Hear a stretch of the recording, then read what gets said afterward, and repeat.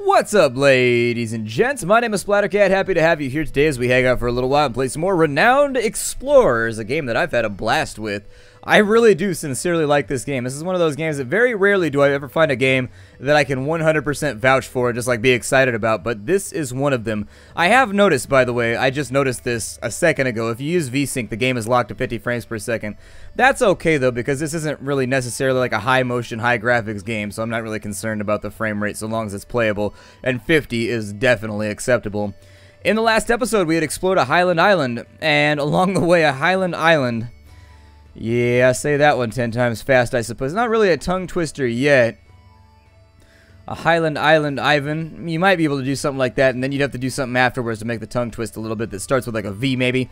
We had explored a Highland Island, and we were looking for a Viking ship that was owned by Leif Erikson, and along the way, we had gotten into a lot of adventures. We got a big stack of cards that we're going to get to take a look at the end of our adventure. We didn't get much research, which is concerning.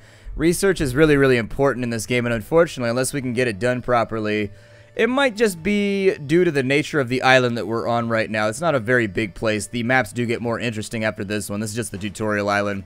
The Viking boat must be nearby. Once you get there, this expedition will come to an end. You can come back to this place when you wish to continue later. But are you ready to go? We are, because we just ran out of supplies, so there is no better time to finish an expedition than when you run out of supplies. So onwards. The crew searches the hills and dales thoroughly until you spot, in the distance, an intact Viking boat. The crew rushes towards this amazing find. It will surely skyrocket your reputation at the Renowned Explorers Society. The crew is stopped by a familiar face, the French explorer Rivolo, #1 in the most promising explorers rankings. He laughs. "Thank you, amateur. How very lucky you are to find this fine Viking boat just after me. Under Rule 24B of the Explorer Mandate, fellow explorers should help each other out, and I really need this treasure to affirm my #1 position. Your help will not be forgotten. Well, maybe." Explain that this is your treasure. Rivolo continues. "Well, most unfortunate. Maybe you should talk to my most intelligent and diplomatic scientist, Lady Cassandra Shafik. I am positive that she'll handle this situation with utmost respect. Will I take the vessel?" So he's going to try and steal it, and this is actually randomly generated. He has 2 adventurers with him. This fight is different. Every time you go in, it just picks a random adventurer for you to fight against. His chest hair is like, if I had chest hair like that was just like in a solid blankety mass on my chest, I would wear V-necks all the time too. Nonetheless, mine's kind of curly and just kind of like puffy. I don't know. It's not as aesthetically pleasing as his. Can chest hair be aesthetically pleasing? I'm going to assume that it can for right now because I believe in manliness. Old school manliness. Before Anna can stop Rivolo, his crew scientist Cassandra steps forward. "Hello, fellow Renowned Explorers. Why such a hurry, no? Let's discuss this matter at an easy, civilized pace, yes?" She's not letting us pass. Well, she's going to have to discuss it with my fist.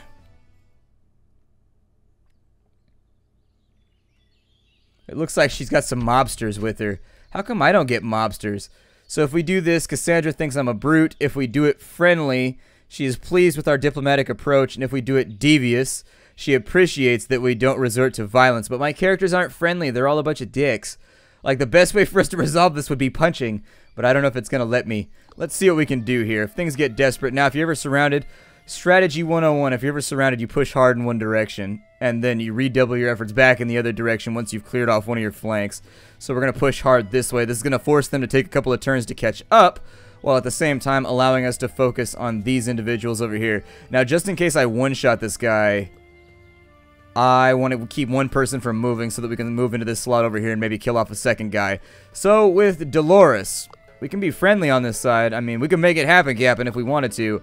Or we could be devious. Let's be devious.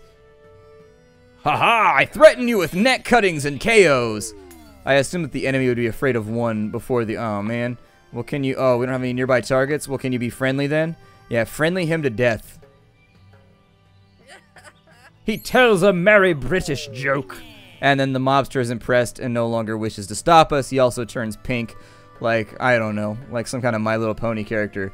We'll step off to the left, and there's no Overwatch or anything like that. So, oh man, we have arrogance right now. So unfortunately, we have less speech defense. Luckily, the way these guys are wielding these cudgels, I don't think they're going to try and talk to us. She might, though, and so she's got a snake with her. Dude, that's hardcore. I don't mess with snakes. I saw a pimp with a snake in the mall the other day. It was hella crazy. There was a pimp in the mall. This happens in the Bay Area all the time, by the way. Just don't worry about it. Don't question it. there was a pimp in the mall. I guess he was dressed like a pimp anyways. He had purple gaiters on. He had a purple suit on.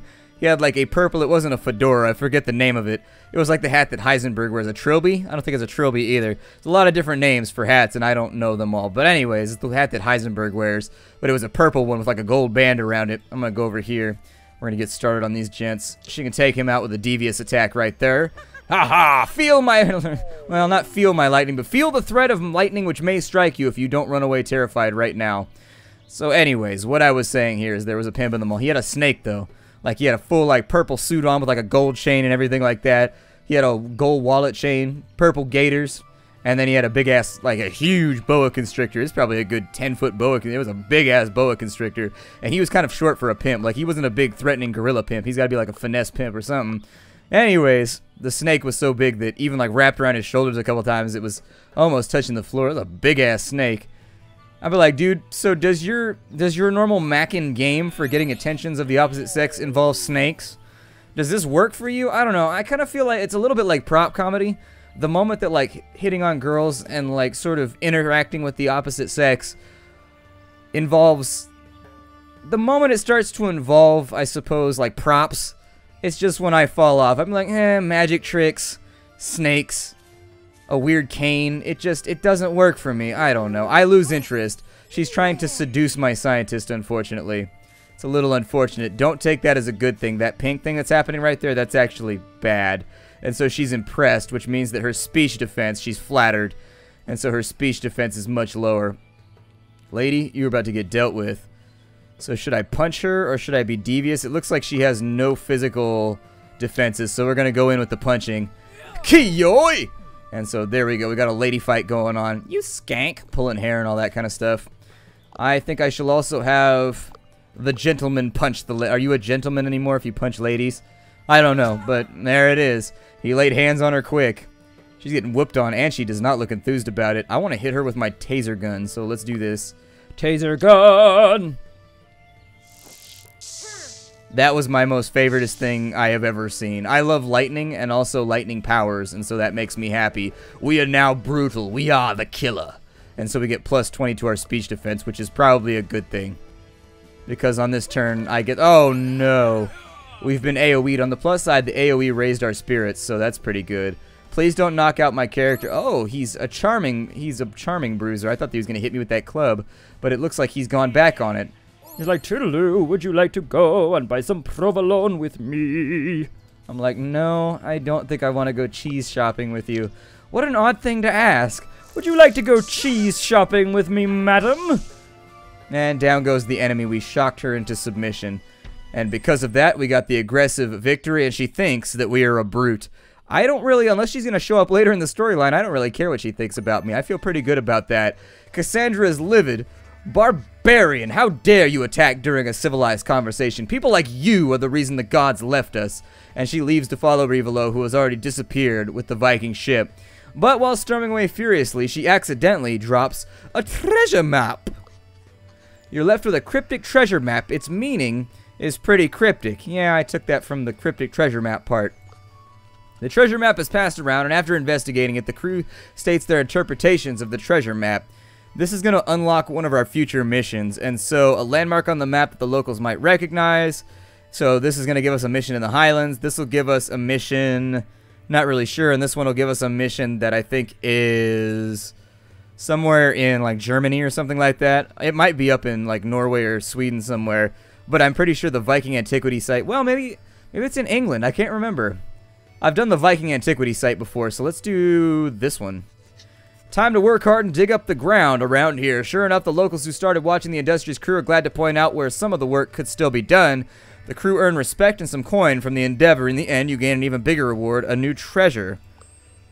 So there it is. We got ourselves a Viking helmet. We got a nasal helm, so that's pretty cool. And that gave us 5 encounter tokens, and then we got ourselves 25 renown, and 1 more insight. And so insight, you can use it when you go to universities to generate whatever materials you need, so you can use it to get yourself any of these things up here.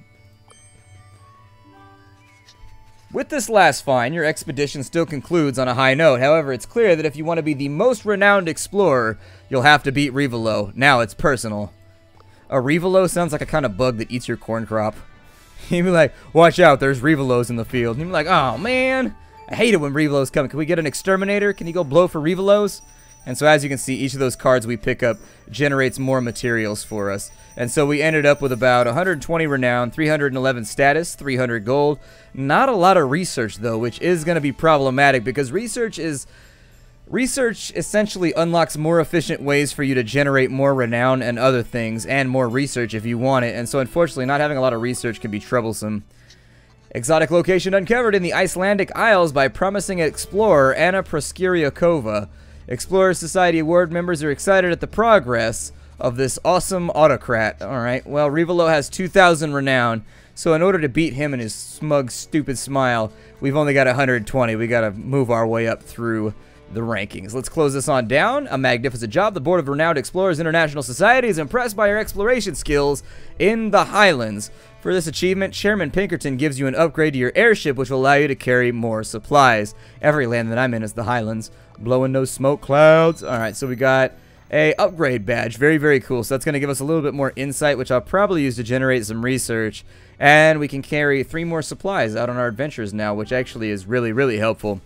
Pinkerton says, we are pleased that you're aiming to become the #1 explorer. However, I wonder if you can beat the already successful Revelo. We hope that you will uncover many secrets in your endeavors. The Society has many leads as to where secrets may lie in wait. You can do 4 more expeditions before the most renowned explorer is elected, so make them count. What if I want to make them Duke? What if I want to make them Baron?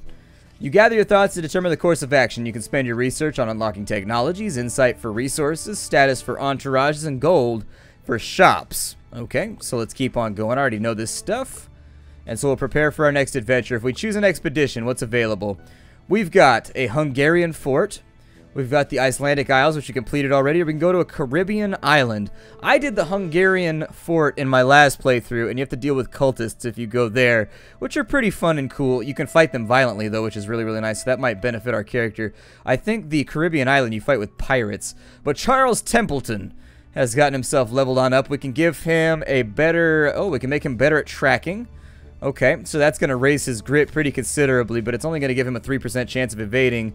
Or we can upgrade his diplomat perk to make him better at talking and better at defending from talking. So, I don't know which is going to be more useful. He has Survivalist 1 cooking. Survivalist 2 is pretty useful. Last time I played the game, Survivalist 2 came in handy a lot, so I might go with that even though the stat upgrade is worse. We can even that out with gear, I think, a little bit later. So we'll take Survivalist 2. And so now he's got tracking and also cooking. He's got etiquette and negotiation. So I think it's going to work out pretty well. He learned group insult at that level, and so the enemy becomes enraged if it's negative, giving minus 25% armor. It affects enemies in a cone. It increases the target's aggro, which means that they're going to attack you more readily. Adds a buff that gives affected enemies, debuff, minus 15 armor and minus 15 speech defense. He gains 10 power each turn while off cooldown to a maximum of 30% power. Okay, so that's pretty cool. This essentially makes him all around better and makes enemies all around worse. Anna Proskiriakova, milady, what have you got going on? She's got naturalist, so she can learn chemistry, or she can go with engineering tinkerer. That'll give her what looks like attack and speech defense. That will give her only speech defense. You know, let's give her a couple of engineering skills, because I have made a lot of engineering checks in my other playthroughs, and it's always nice to have somebody around. It's odd to me. Well, she's good with electromagnetics. Okay. Never mind. I'm going to say it's weird that she built a Tesla coil without any engineering expertise, because it seems like it'd be a little bit, it's not that difficult, but I couldn't do it without like a book or something. Alright, so on this side, the first thing that we need to do, we'll go to the world map, and each of these locations is a place where we can do stuff.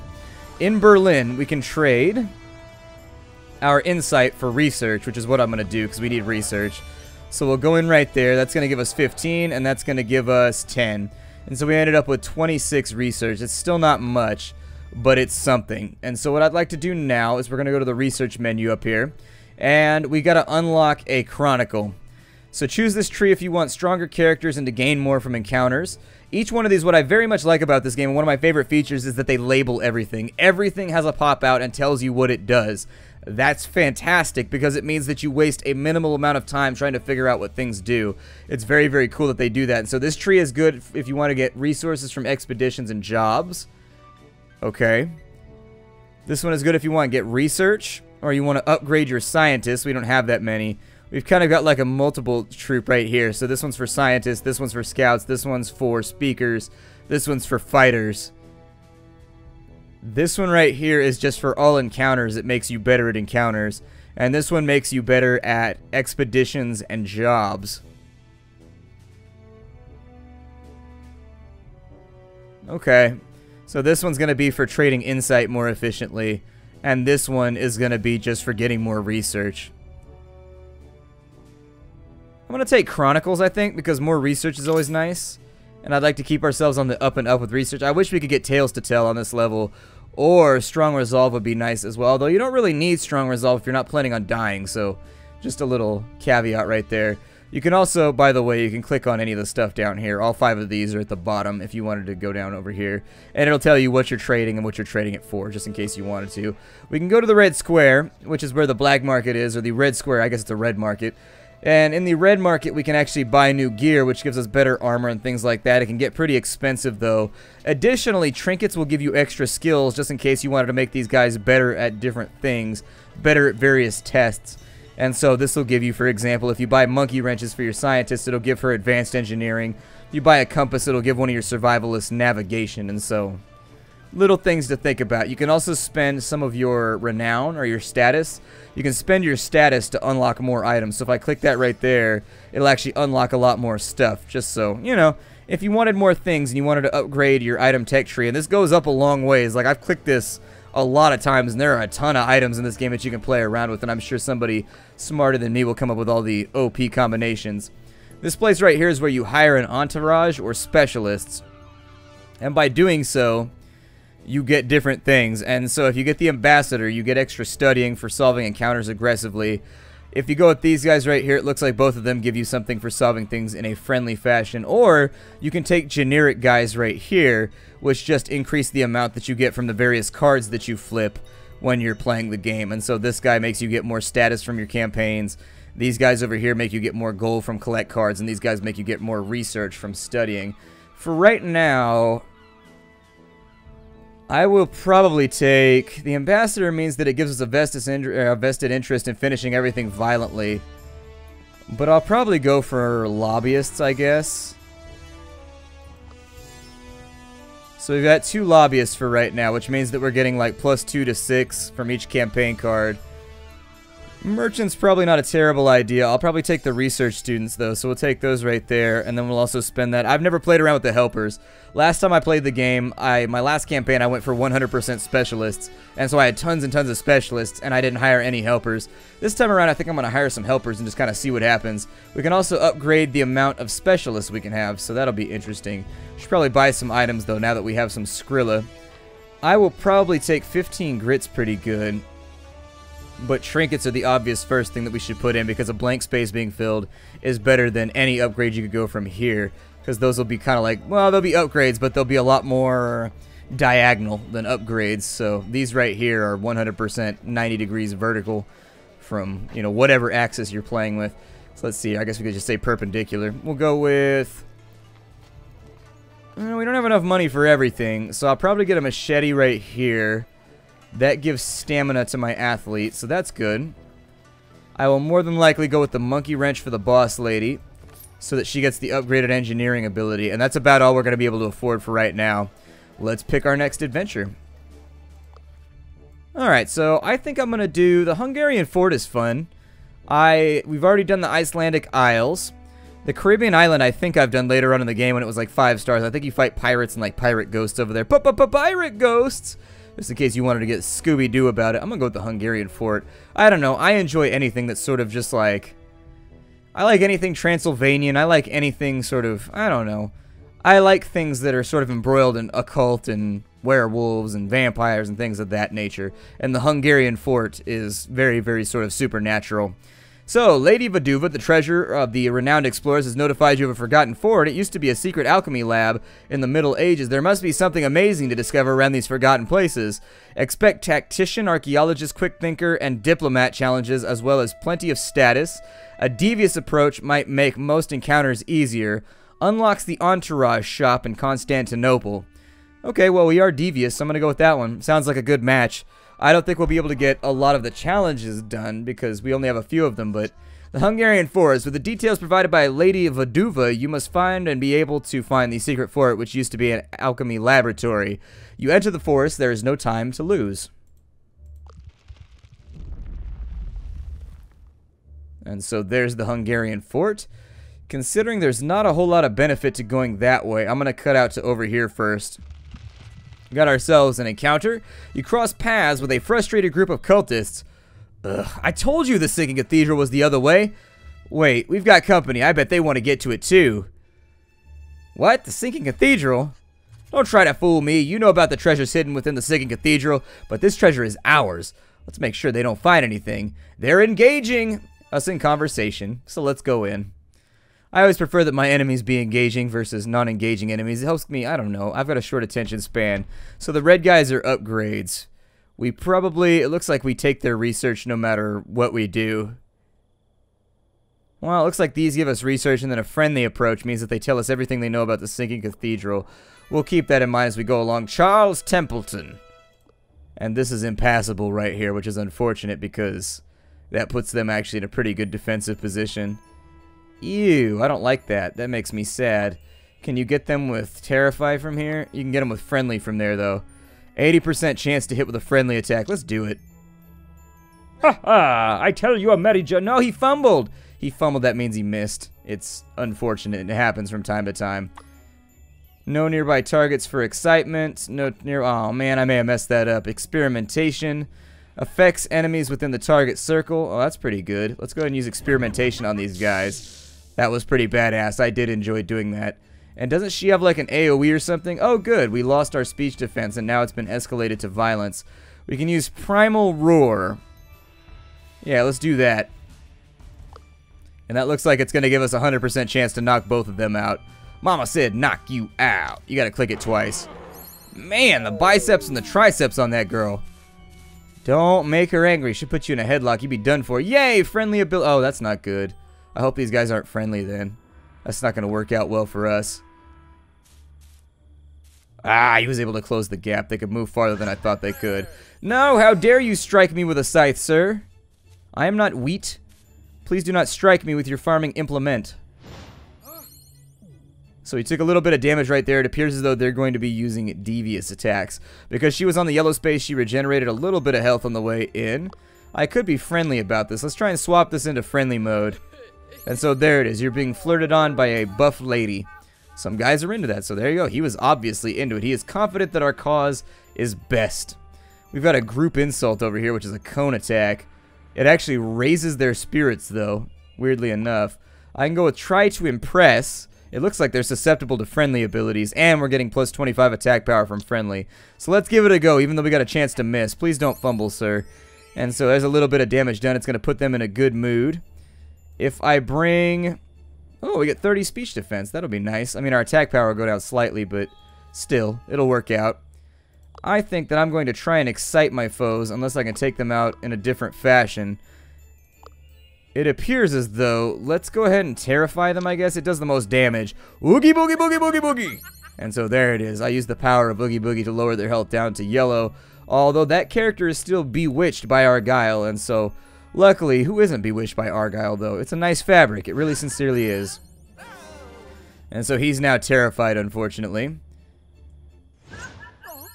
And she resisted, which is pretty good. That means she didn't take hardly any damage at all. On this side, can you do anything friendly for me? Go ahead and heal him a little bit and make him a tiny bit happier because he's looking down in the dumps right now. You had to go up in the dumps where I live because the dump was like up in the hills. And so down in the dumps never worked where I live. You had to go up in the dumps, but still. Well, hit him with some cunning then. Hit him with some mad lyrical rhymes about knives to end their lives and stab their wives, and then he'll get up out of here. Maybe go cook some chives from St. Ives. And then on this side, we've got one guy with full health, which is concerning.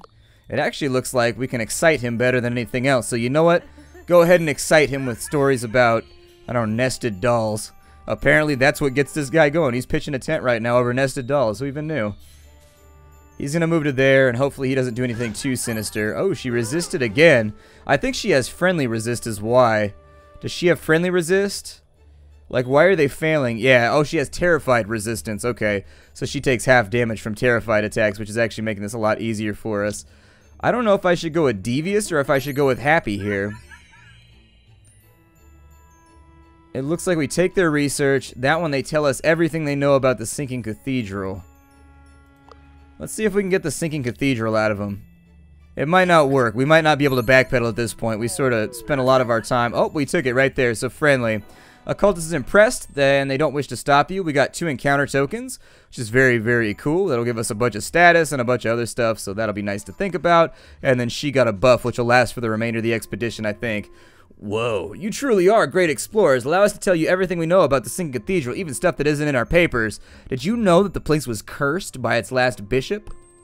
Huh, so we got 3 research instead of getting like the customary 1. That'll be really, really nice. I am going to scout this way because right there it's a little bit of a waste to get supplies right now if we don't scout further. Nothing special is found at this spot. A group of villagers skeptical, or a bunch of villagers is skeptical at your presence. Maybe a diplomatic approach will convince them. Mr. Charles, speak with them. 89%.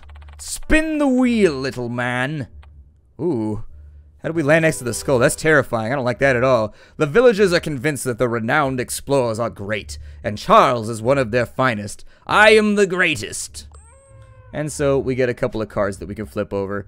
I'm probably going to go over here. Oh, there's a resupply on that side too. Okay, well let's resupply through right here first. Oh, we can't go that way? Well then resupply there first. Oh god, what has happened? The earth is shaking. It's scary. The area seems bountiful with food. A scout could easily get some supplies here. Okay, let's have Charles do it. He's good at scouting, right? No. No. Yay! Charles scouts the area and hunts down some food for supplies. We got 1 supply. Oh, we didn't actually get that much from right there. On that side, there's a wits challenge and an epic encounter with the little Punisher symbol. Okay. I don't know if I should go all the way back over here. It'll take me 1, 2, 3.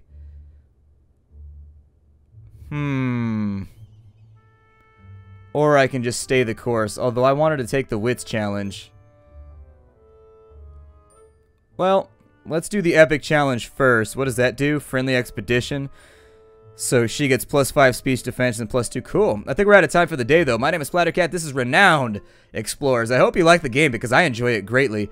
This game is a lot of fun, and I can see myself spending a serious amount of time on it later in the week. I will see you all later. Hi do, everybody.